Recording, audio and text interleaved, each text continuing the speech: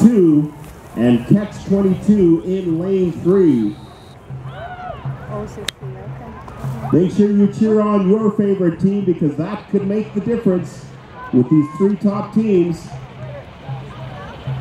Yeah, they're close. Look at that. And they should be close. Yeah. Clean start, a good start by all 3 teams. Pace is pretty even and not very fast. Yeah, that's OCC in lane 2 with the slight lead. to convey to us. That little robot thing, it's so cool. Red Eyes Paddling Club in lane 1, battling them.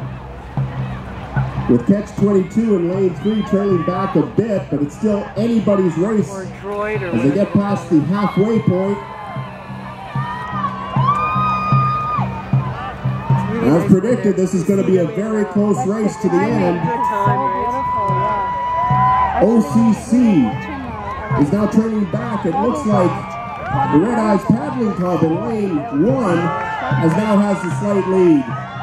But again, it's anybody's race.